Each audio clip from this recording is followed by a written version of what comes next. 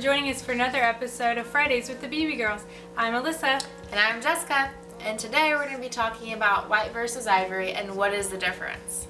We have a lot of brides that come in thinking that they want a certain color, whether they want the white when they come in, they start trying on, and they like the ivory better, or vice versa. Until you start trying on, you never really know which color is going to look the best on you, and the white and ivory do look better on different skin tones, so we're going to go into a little bit of that.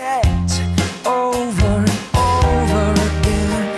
White has been known to be the bride wedding dress color for ages now. It originated just at the beginning to show kind of like a sense of innocence.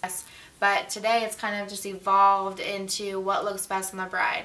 So that kind of goes into how the wedding dress color has evolved today to just being more light ivory or different shades of ivory or an off-white. Just whatever flatters and complements that bride's skin tone the best, because we all are different. We are not the same in any way, shape, or form. And heavy daydreams, she said. We go into what looks good on each skin tone as far as the whites and ivory.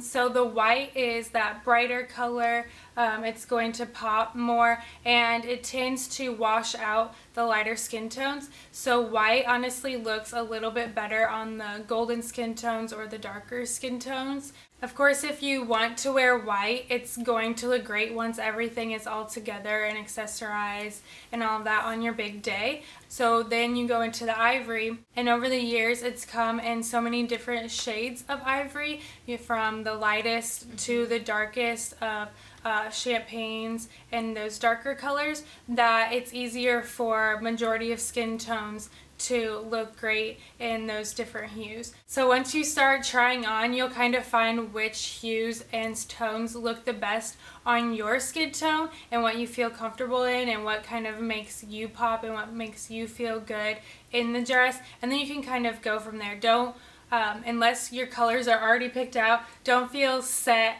on your wedding dress color. Once you start trying on, you'll kind of figure that out as you go. So as you can see behind us, we have our two dresses like we do every week, but little do you maybe not know, they are two different colors. The one right behind me is actually a true white, and then the one behind Alyssa is a light ivory. Just kind of an example that they both look like wedding gowns, but they're different colors. We hope that helped on your journey of finding your perfect dress and figuring out what coloring looks best on you and your skin tone. Good luck with your pursuit of your special wedding gown. We hope the best for you, and we hope that this little tidbit helped you make your decision. Thanks for watching this week's episode of Fridays with the BB Girls. Stay classy, brides-to-be!